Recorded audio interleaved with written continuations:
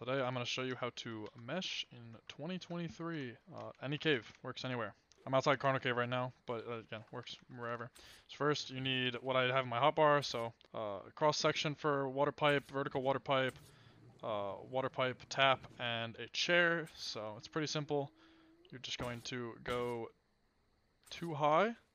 You're going to do either section on these sides. You're going to put a tap here, and then a tap here, and it should look like this. And you can kind of pick whichever side that you want. It doesn't have to be connected to the water, by the way. I don't know if that's obvious or not. Put the chair inside the pipe, basically whichever direction you want. Sit on it, and then it should look like this.